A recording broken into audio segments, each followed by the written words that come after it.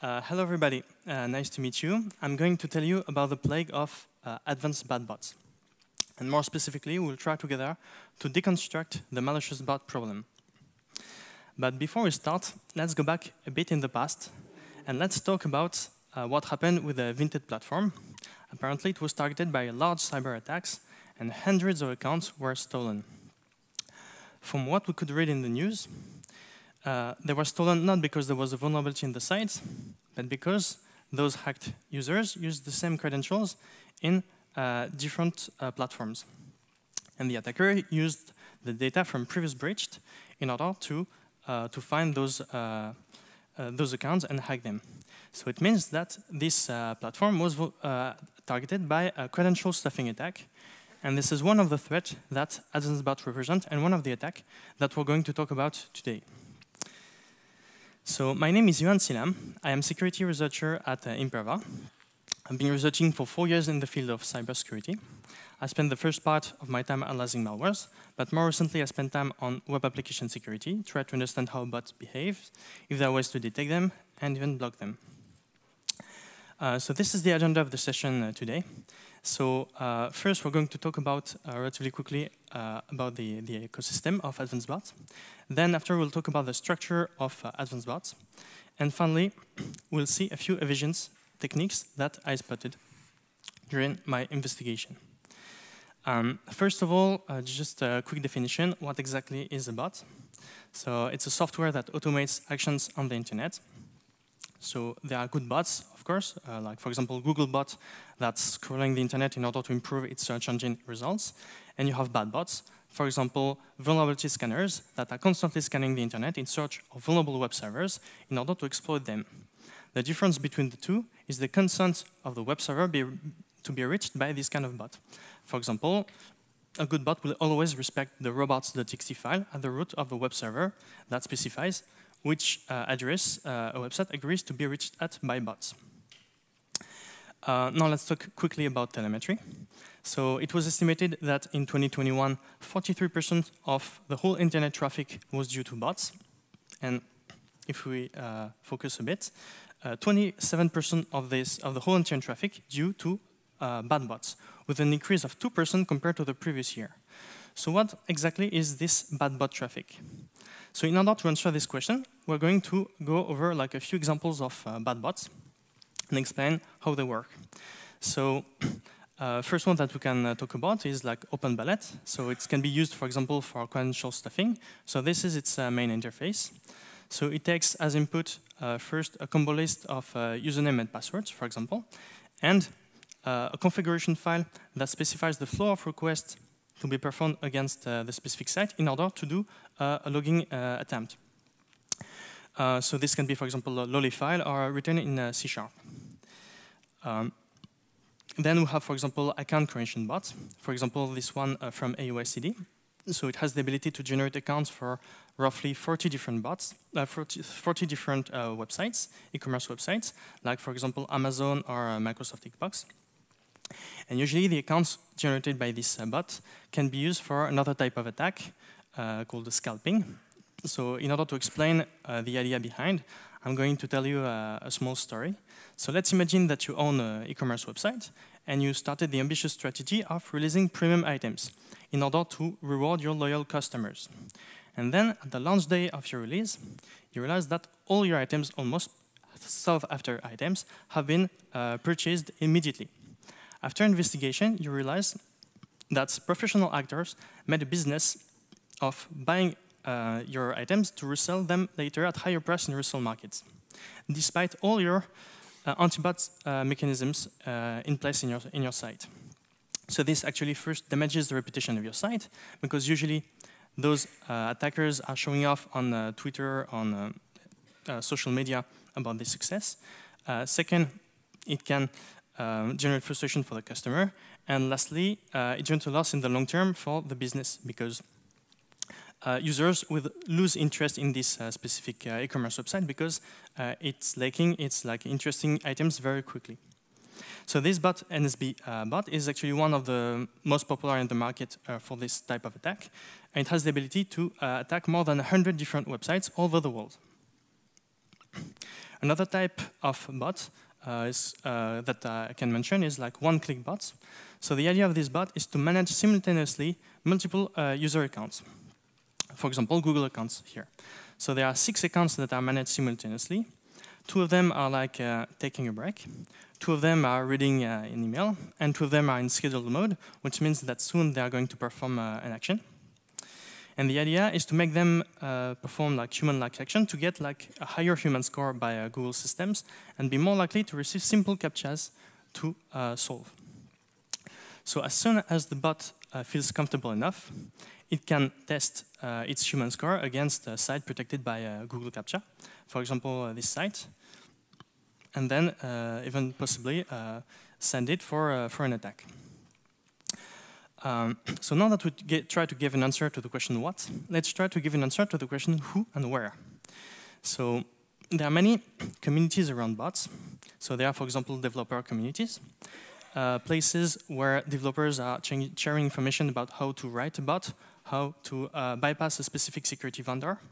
So there are a few places like this. For example, Reddit threads, Google groups are also Discord channels. Like I mentioned, 3 ones, Scraping Enthusiasts, Scraping Prod, or Scrapy. It's not only a place for them to share information, but also it provides services. For example, one of them, Scraping Enthusiasts, give the ability to test which security solution is protecting a specific URL address. So there are also user communities, for example, marketplaces. So there are many more than just those marketplaces, but I'm showing like some of the most popular ones. For example, Tidal and Botmart are communities that share more than 100,000 members each. So there are marketplaces that are more for a specific type of bots, for example, ticket bots, some that are only located on Discord, some that are only for rental, some for rental purchase, etc. But also when you're dealing with bots, investigating underground forums is a very useful thing to do. For example, this is a Reddit mass direct message bot that's being advertised on the hacking forum. So they mention a few things, for example, multi-threading or anti-fingerprint detection. So we're going to see in the last section, for example, how this can look like in practice in the bot source code. Especially if you're dealing with credential stuffing. So it's worth going into a specific Telegram channel, a cracking Telegram channel, because usually they share a configuration file for offensive tools like OpenBullet. So I mentioned here a few of them, like pro cracking or email logs, for example. So that's it for what I wanted to tell about the ecosystem. Now let's talk a bit about the structure of advanced bots. So after the investigation of roughly 40 different bots, it seems that there are like few key components that exist in most of them. So the first one is the automation framework. So it's a technology, if you're a developer, you probably know it, that enables to remotely control a fully fledged browser and make it perform some actions. So there are many technologies that enables this, for example, Selenium, WebDriver IO, .NET Browser, Puppeteer, etc. But behind the scene, there are like 2 main protocols that are being used. So either the WebDriver protocol, so it's a high-level protocol, it has simpler management in specific cases, it's cross-browser, but it's a bit slower and misses some low-level capabilities. On the other hand, you have the Chrome DevTool protocol, CDP protocol, that's lower level, but it's only for Chromium-based browsers. So why exactly is the first one a bit slower? So because actually, there are like 2 steps. In the first step, the bot communicates first with a WebDriver instance using the WebDriver protocol. For example, Chrome driver in case of Chromium-based browsers, or Gecko driver in case of Firefox. And then the WebDriver instance is using the internal protocol in order to communicate with the browser. In the case of CDP protocol, the bot is already using the internal protocol of Chrome-based browsers, so this is why it's faster. Another key component of bot is proxies. So there are a few ways to obtain proxies for an attacker. So, I mean, here I mentioned just a few of them, but they can be bought in some of the companies here, Oxy Labs, Bird Data, Chef Proxies. There are websites that are displaying for free proxies, so they can be scraped using one of those tools that are advertised on hacking Telegram channels like GSA Proxy Scraper or U Proxy Scraping Tool. It's also worth mentioning that sometimes malwares are turning user devices into proxies without user consent. Like, for example, this proxy back malware. Okay. Another key component is actually the configuration. So most of those advanced bots have the ability to target many different sites, for example, like the one that I mentioned with 100 different targets.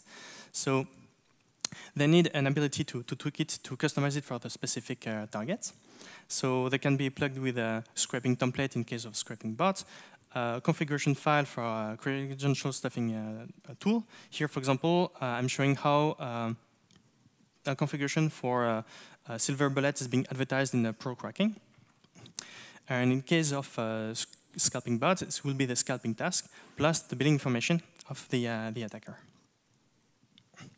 So then, last key component I wanted to mention is the integration with third parties. So there are many kind of third parties that can be very useful for bots. The first one is, for example, anti-captcha challenges. So there are a few categories of them. The first one is like human-based captcha solving. So there are companies that are hiring people to manually solve captchas, like 2Captcha. You have AI-based, for example, CapMonster. Or you have also a combination of both.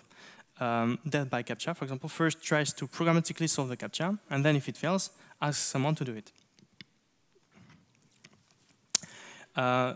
Interesting third party also, here AYCD Autosolve give the ability to do anti-captcha stacking, which means that you give priority to your anti-captcha solutions, and then first it will try to solve it via the first solution, and then after jump to the next one, if it fails.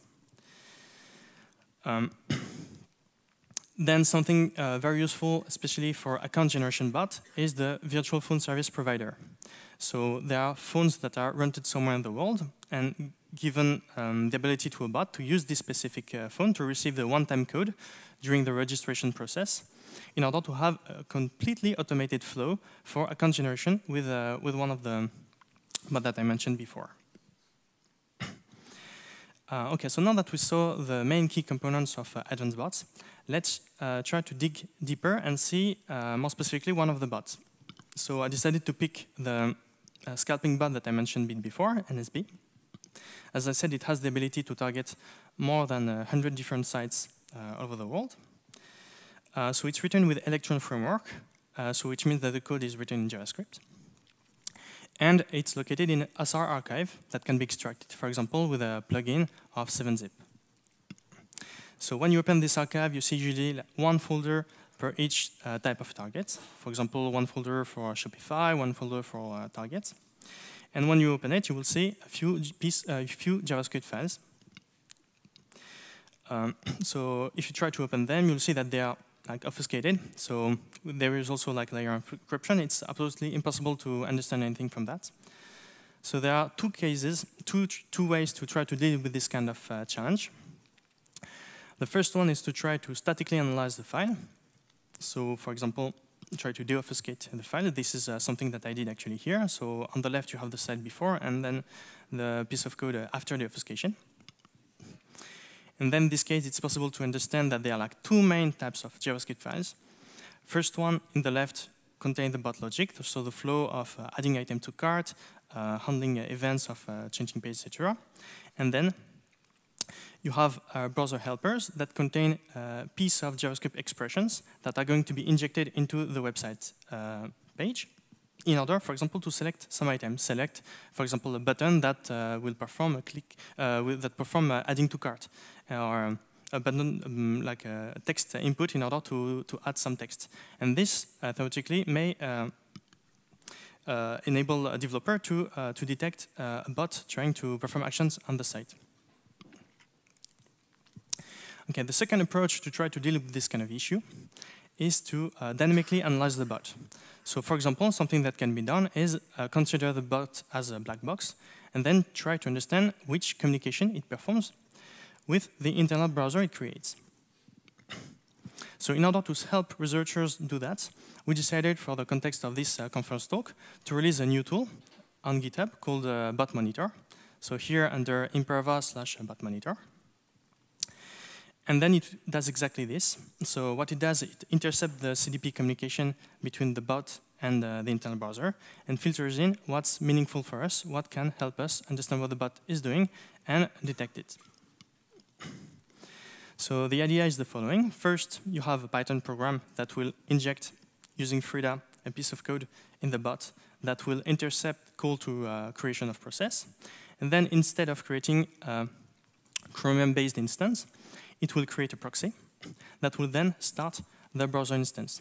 So the advantage of this is first that it knows automatically which port is going to be used by the bot to communicate with the browser. And second, it avoids case where the bot is bypassing an operating system proxy. So this is how it looks like in practice.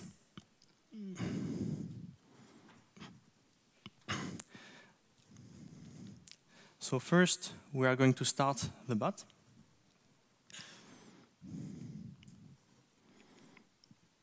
So in this case, this is our NSB bot.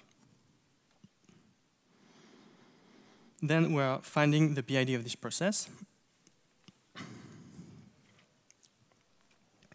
We inject the code into this process. And then we start the attack. So here in this case, I decided to attack Adidas. Of course, I'm not really attacking this site. And then we can see here that we're intercepting first injection of JavaScript, here obfuscated. Oh, shit. Sorry. And then, oh, it's okay. And then we intercept also mouse motion, as you can see here. So can be used for further analysis. So that's it for what I wanted to tell about the structure of advanced bots. So now let's talk about a few evasion techniques that I was able to spot in some of the bot source code. So first of all, in order to protect those evasion techniques, bot developers are protecting them using obfuscation and packing. So in case of .NET bots, it's usually protected with HVM DenGuard protection, in Python with PyArmor, or in JavaScript with JavaScript obfuscation, as we saw just earlier. But once we bypass this first step, there are like few evasions that we can highlight. So like this one, for example. So in order to bypass fingerprint based on HTTP headers, so bot developers are shuffling and randomly picking non-mandatory HTTP headers and adding them to the request that they are sending for each task in order to make the device look like a slightly different one each time a new task is performed.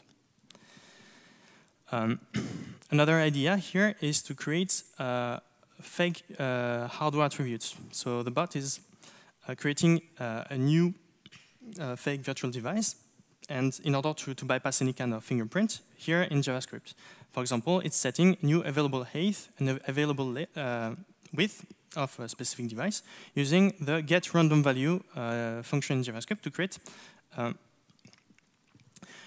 create a new number between 1000 and 1600 pixels. So here actually, because they are using like a uniform random generation of numbers, it may be possible to detect that something strange is coming, because there may not be any device on the planet that have this specific combination of size. So the idea of bypassing fingerprint based on this is smart, but there is a flaw that we can detect via the analysis of code. Another interesting plugin that's commonly used is evasion of automation frameworks. So here in this case, it's Puppeteer, extra plugin stealth that is very commonly used, that makes usage of Puppeteer harder to detect by security solutions. Another evasion that's here in this case very specific to scalping bots is the jigging of addresses. The idea is to take to generate many different addresses from the same geographical point that eventually lead to the same geographical point. To do that, we take, for example, some of the keywords in the address, and then we shuffle it. We remove some letters. For example, RD will still be understood by the postman. Or add, for example, randomly leading 0 to any number. Another evasion that I was able to spot is simulation of human mouse motion. So in some of the cases, it was performed using a Bézier algorithm. So the idea is to take like 4 different points. 2 of them will be like the origin and the destination. And 2 of them will steer the curve in 2 random directions. So this is more or less how it looks like in practice. I hope you're able to see it right. So it's very smooth. We can see the acceleration, the deceleration. But actually, it's too smooth. And this is something that we can highlight. So we can measure the acceleration of the curve. So this is what I did in the left.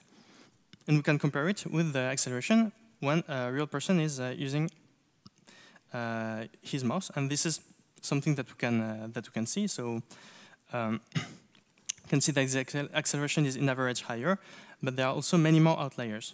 So the question is not if we can detect this kind of algorithm using using detection, but how much time we need to be accurate enough. Last but not the least, advanced bots are not only like a threat for web applications, they're also a threat for their own users, because most of the time they are not developed with the best software practice. And actually, by analyzing one of them, I was able to find a remote code execution on them.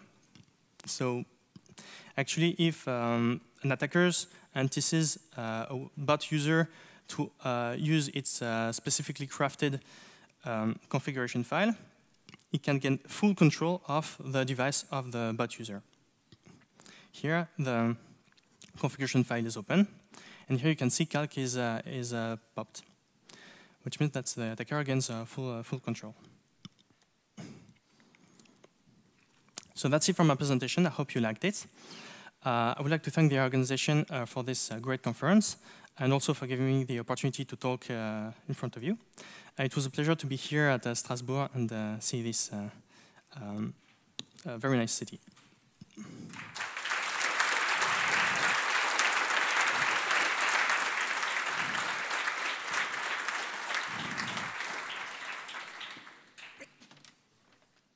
Are there any questions? Okay, any question?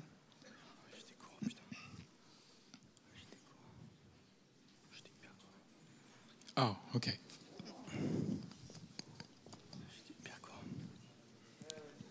Hi, thank you. I have a question about the mouse movement detection, because there's a certain subset of users who are, for example, disabled or just like to use a different way of input by just jumping to certain points on the website. So how relevant is mouse motion detection in regards to those users?